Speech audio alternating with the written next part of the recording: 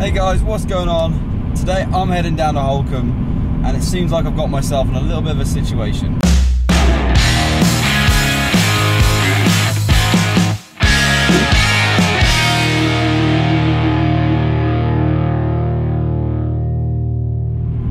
So here's the thing. Some of you may know I started this venture about a year ago. And we picked up a ground handling wing, picked up a motor, which we whipped the harness off of, and then started kiting. We started basically from not knowing how to get a wing out of a bag to being able to kite the wing, run with it, reverse launch, turn round, etc, etc. Now, we started our official training January 5th and January 6th were our first two lessons, which brought us back up to the level we were before the winter set in. So basically the predicament I'm now in is that I'm still fixing the motor, which you can see the videos for up here, but the next stage is taxiing. So essentially I can't really progress with my training. I can hire out my teacher's motor, but to be honest, surely it's better to learn on what you're going to be flying with rather than a bit of kit that's maybe slightly different or totally different. And that leaves me with a situation where I'm ready to fly, or at least start taxiing, but I've got no motor to do that. So I'm going to have to really crack into fixing the motor, and then hopefully we'll be flying. Spring seems like quite an optimistic time to start flying. The weather will be better, it'll be a bit warmer, so maybe it's not a bad thing that I'm being held back in the winter months. I'm really eager to fly, and that's been emphasised by my new purchase. Yep, I've bought a new wing. You might be able to see it in the back there. I'm going to tell you more about that when we get down to Holkham. No, whatever like this, now I have to lock up my car now.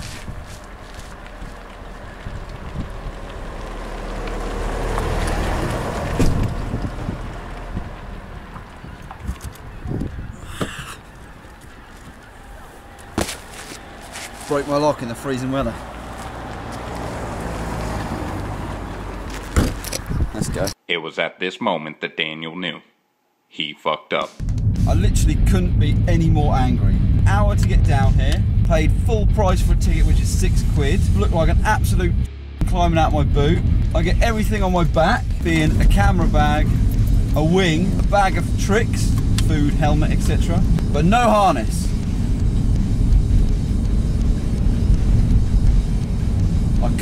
I just can't believe it.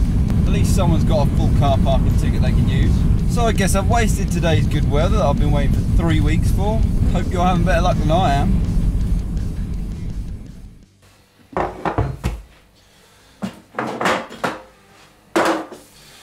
Right then, I'm now home. I've calmed down a little bit. The wind outside's okay, so I think I'm going to go and try and kite that new wing out of the park, just so I can see what it's like before I send it off to either the loft or Aerofix. But first of all, I'm going to have a cup of tea with the finest tea around, just to settle me down. See you out on the field. So the wing I've got is the Ozone Roadster, and it's the Roadster 1. It's got an EN rating of C, and I'll imagine that some of you will be in the comments, oh, it's too high a level for you. But go easy on me, I know it's a C. I'm going to have some flights before I actually fly on this one on a different wing, which is an ENB rating wing, a beginner wing, so this is for when I start progressing. Yeah, just go easy on me. It's been a tough day so far, but let's get this unpacked, hopefully be able to kite it. It seems like enough wind, hopefully the trees won't give us any issues. So the guy I picked this wing up from went all the way to Nottingham, which is about 3 hours for me, not too far of a distance, and we got it out and had a look. Basically bought it back in 2013 and hasn't really flown it that much. It's got about 10 to 15 hours on it, and it really does show when you get it out. As you can see from these colours, they're just literally, they look brand new. They look absolutely brand new. And because I'm a small guy, I need a small wing. And no offence to anyone, there's not a lot of them about. So lucky enough to find this guy who was selling this, and it looks like it's been well looked after. So fingers crossed, there's not a massive hole in the middle of this when I unwrap it. But I did give it a good thorough check out before before handing over the cash, and I'll be sending this off to either Aerofix or the loft to get it fully checked before I do actually fly it. I'm being pretty sensible about this sort of stuff. Got full training going on, so really it's just ground handling, which I've done about a year of now. Oh, look at that, nice and crispy still. And this will be the first proper kite of this wing, so we'll get a full gauge of what it's actually like. Probably be a lot easier to pull up than the old APCO thrust that we're used to. Can't imagine I'll get much of a go with this today, considering the field that we're at. But realistically, it's just have a play with a new toy. Man, that is tiny. So this is a 20.5 metre wing, I think. 20.5 metre wing, which is a weight range of around 75 to 105, and I weigh 65 kg, which is not a lot. So if we get a bit of wind, let's just bring this up and see how it looks. Might be some snags and tangles just to untie after that, but we'll get an idea of it first, shall we? A little bit.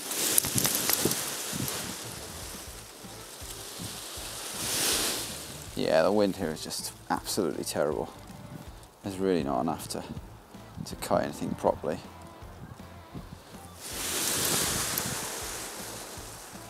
But instantly,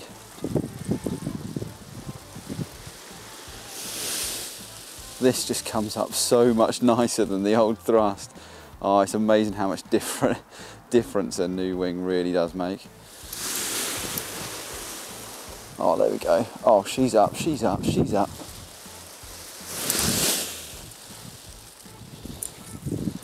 not bad at all. The wind really is throwing itself around out here. This field is just surrounded by trees and you just don't get any nice air, but for the sake of this, just getting it out, having a look, see what we've got. Try not to drag it across the ground too much because it'll get muddy. Oh, that is a tiny little wing. That's a tiny little wing. Keep on moving back, give it some room to move. That flies lovely.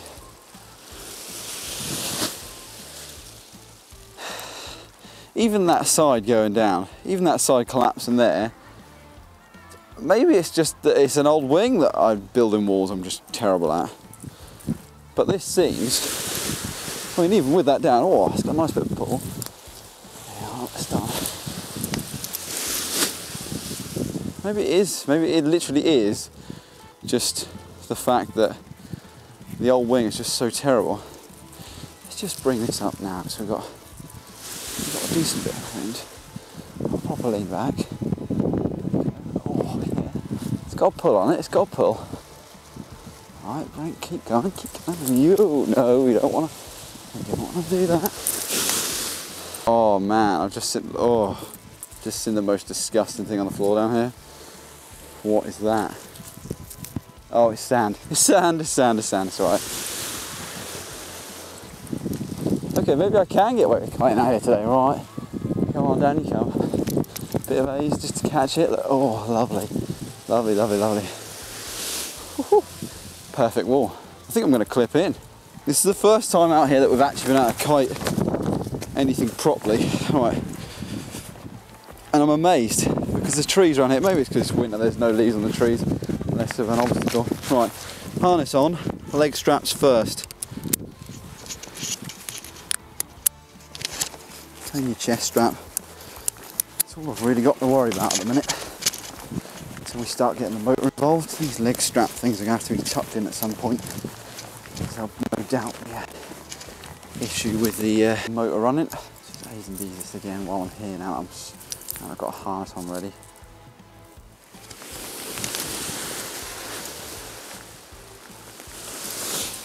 Look at that, yeah, building the wall, no problem. Right, that's it then, it's just the thrust that's been causing me an issue. There we go. Just drag that straight up. Oh, that's beautiful. That's a beauty. Oh, catch it. Oh, here we go.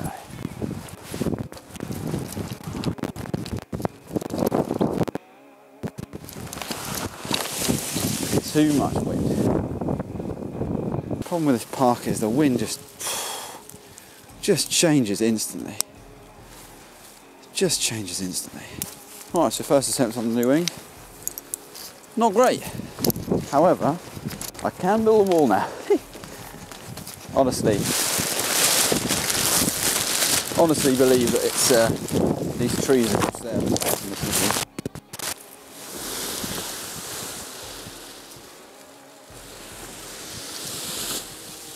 So yeah, the ozone roads. It's a cross-country ring, which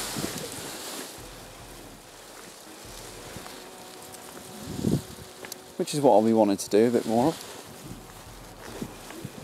It literally just wants to fly. That rises across as well. Let's just bring this down. Bit of age to catch it. It's a cross-country wing, so that's probably what I'll be doing a lot of. You know, I want to be going exploring some places.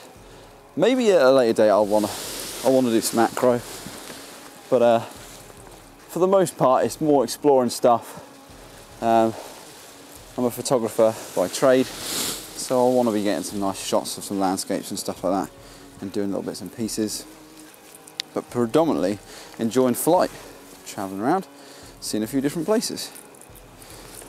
So really, this wing's hopefully going to be perfect for me for a long time. I know it's an older wing now, but it hasn't got a lot of hours on it, so realistically should last me a long time before I need to upgrade or replace it. It hasn't got tip steering, which probably would be nice.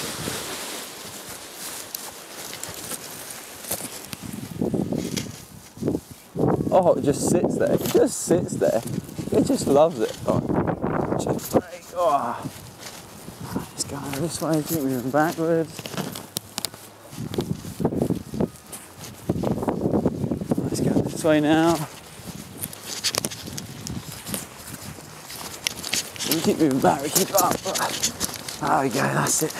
I'm going too sideways there. You keep moving back. Speed is life. Right, brake, brake, brake. I'm really pleased with this. Like just wants to go again. Look. It isn't set on fast trimmers, which it probably should be today because it is quite a pace in the wind. And I think it's just about made up for how angry I was driving back from Holkham. It is a lovely beach there. It's nice and loud now. I could have got some really good practice in today.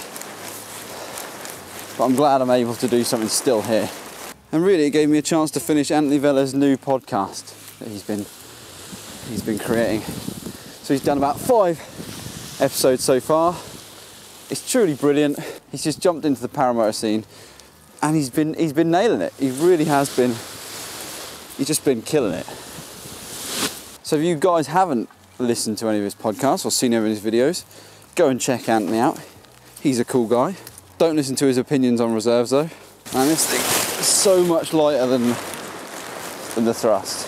Given though it is 6 meters less worth of material,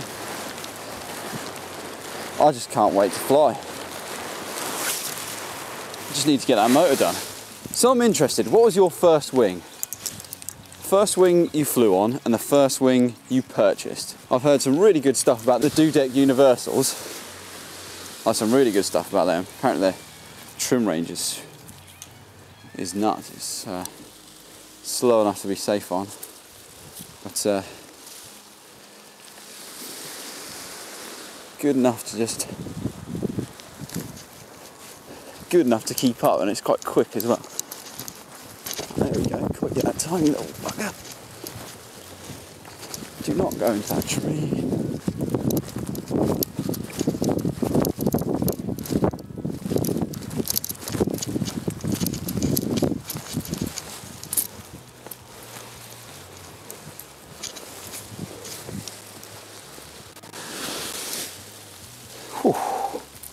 Brakes off, brake to pulley, go back a little bit, grab the middle A's, make sure you're in wind, which you should be if you've built a wall, which is not here because of the trees and the rotor. A's in one hand, throttle in the other, which I don't have because I haven't got a motor. And then just take a step back and lean back. This thing just literally comes up. There we go, look, way, oh, a bit too hard, Ah, kill that. We're definitely not into wind here. Like the wind's coming from my left, look, there we go.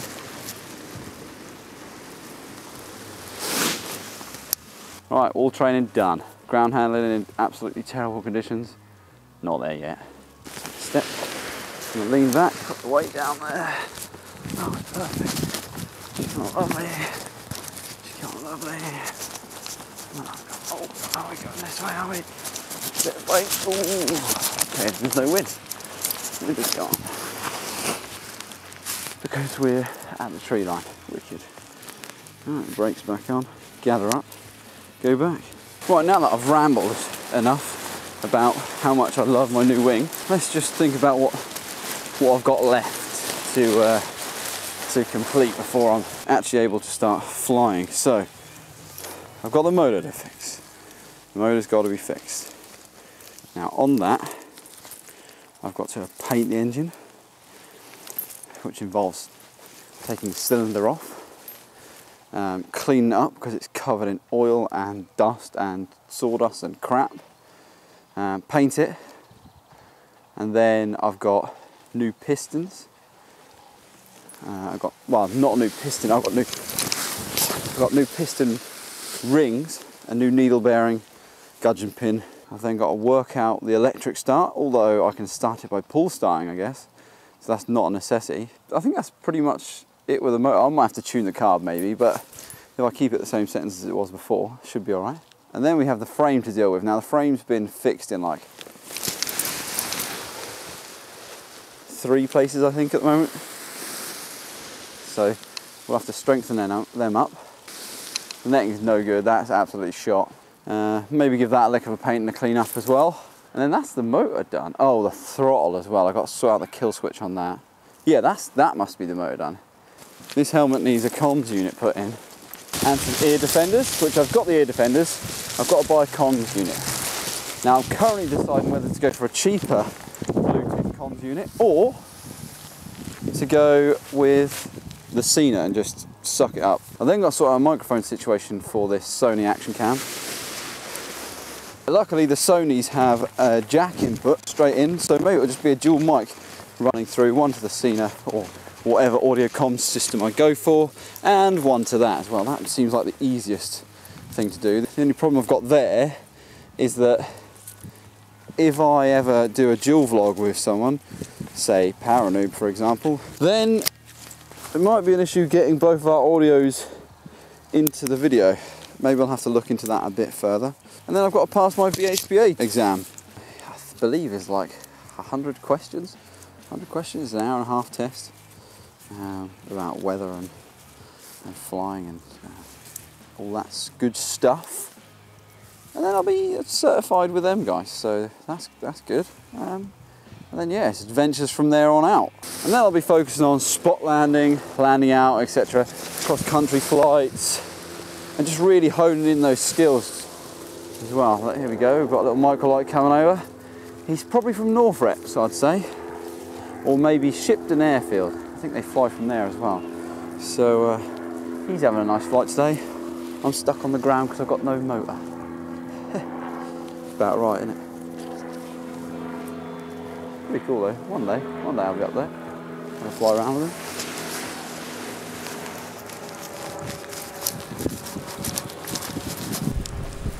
Pull that, switch round.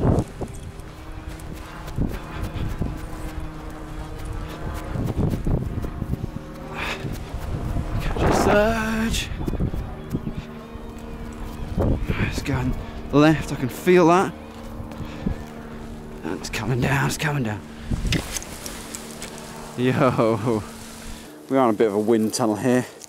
We've been blocked by several trees, but I guess for the most part, that's where I'm at with my training. We'll be at Wingland again soon. Or maybe Holkham if I remember the harness. So I guess that's it from me today, guys. That's where I'm at with training.